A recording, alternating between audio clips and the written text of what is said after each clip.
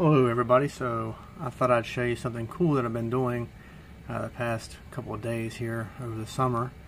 I have an obsession with Raspberry Pis. If you don't know what Raspberry Pis are, they're a tiny little computer about that long, and you can put them in just about anything and do a lot of things with them. I happen to have one sitting right over here.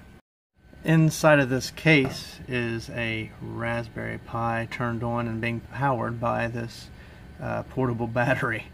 But on the other side you can notice I have some Legos, and I also have a camera attached to the Raspberry Pi. It's completely wireless other than the cord going from the Pi to the power and the Pi going to the camera. But I can lift it up, I can take it anywhere I wish. And you're probably wondering, how do I see all of the action that is happening on that Pi right now? It's pretty cool. Actually, what you can do is log into the web page and see what it looks like from the web page. Okay, I have my iPad sitting here, so I'll go ahead and log in.